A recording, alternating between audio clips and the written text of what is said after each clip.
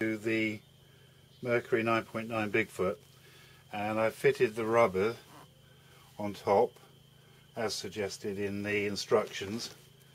I've trimmed the front and I've trimmed the back, obviously peeled it off the paper, cleaned the surface, stuck them down, and I'm ready to offer up the kit to see if we need to put any more rubber, because it comes with another 1mm piece of rubber in case this isn't bedding down nicely. Well, feeling that isn't touching any metal, it's not touching the bodywork, it's not touching any metal on the fin, and it's missing the anode underneath. So we're ready to do the next stage with this, which is to fit all the bolts and nip everything up and have another check. When you buy this particular kit, you get the necessary rubber strips, you get the plates so that you can put them together with the fixings, and a spacer bar. It's basically top plate, hydrofin, spacer bar along the bolts, and then the other plate underneath that. But as I say, there's plenty of instructions and videos for you to look at.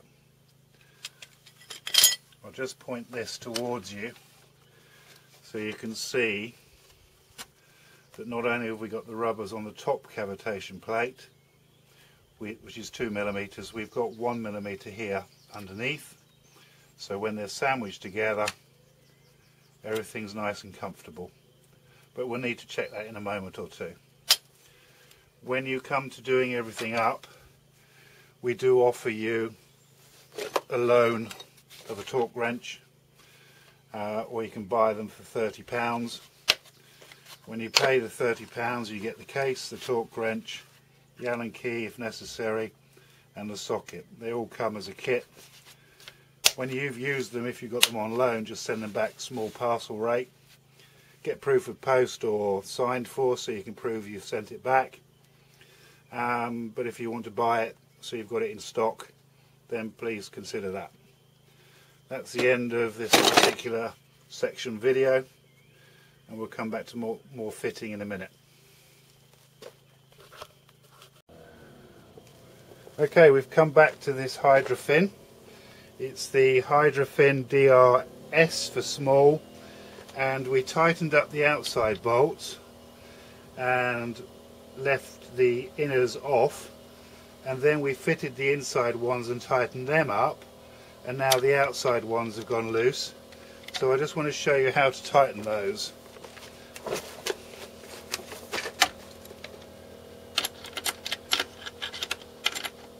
Right, you hold your ratchet in line with the drive, not at the end of the handle. Thus you can put pressure on without too much pressure. It's a bit like a built-in torque wrench. So that one's now tight. That's tightish, tightish, tightish. This one here's loose. It's not too tight yet, they're still relatively loose. And then we'll be getting ready to get out the torque wrench to torque up each and every single bolt.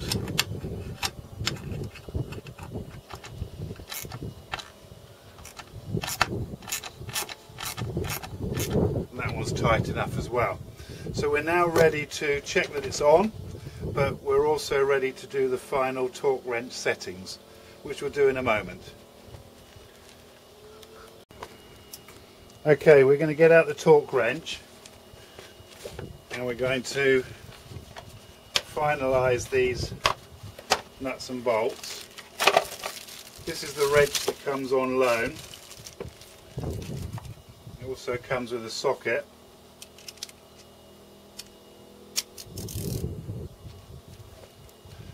We need to put a spanner underneath here on the nut in a manner that will tighten.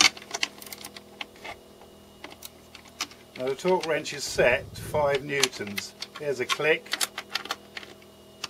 there's a click,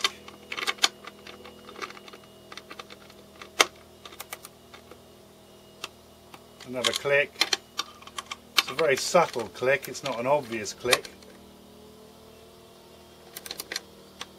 There. And we just need to do this side. Just a click, click, and the last one, and a click. That's all there is to it. So these have been tightened down to the torque wrench setting of 5 newtons, and in a moment we'll just let that settle and then we'll just do a final check. And I'll show you how to do a final check with this particular setup if you haven't got the torque wrench to hand. We've done that initial torque wrench setting, and now I just want to show you how I check things if I haven't got a torque wrench. Basically, I'll hold the ratchet in line with the drive, not at the end of the handle, and I'll put what pressure I can that is reasonable. 1, 2, 3, 4, 5, 6, 7,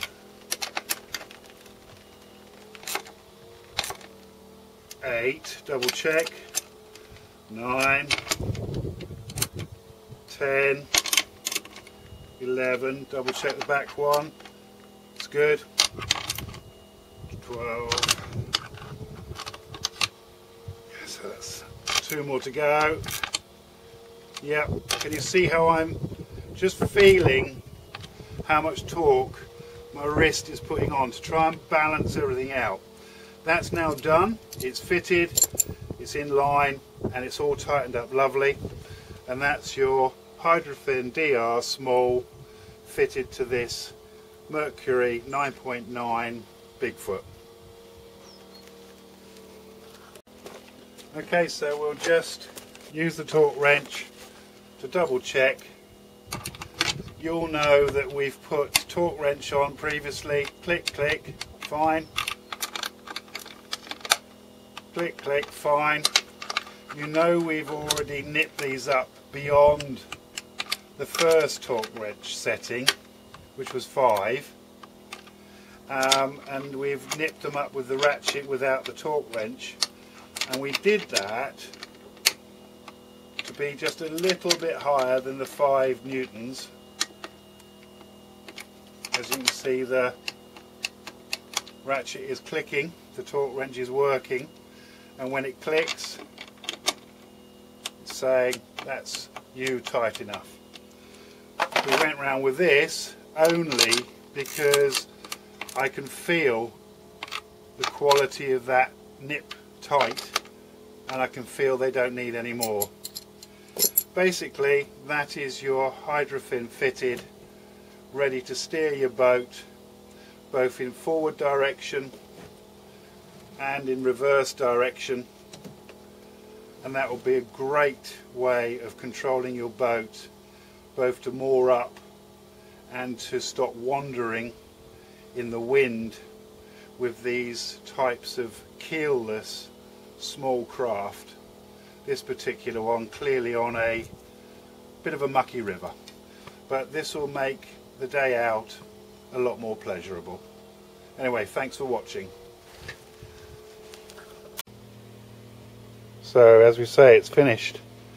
Just want to give you a quick look underneath, because we mentioned about the anode and the fin underneath, so let's just go and have a look. So underneath we have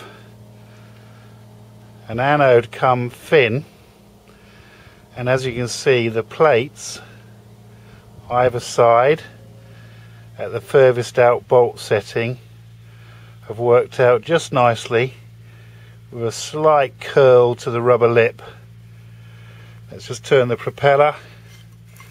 You can see there's adequate clearance at the top. Let's move up for you. And then we'll have a little look a bit closer and as high as I can go, so you can see the location is really good. I have actually cut down some of the bolts. I'm just about to finish this last one at the back.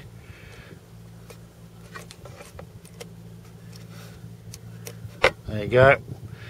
A little bit of sandpaper over those will smooth them out nicely. But that's a really good fit in there. Thanks for watching.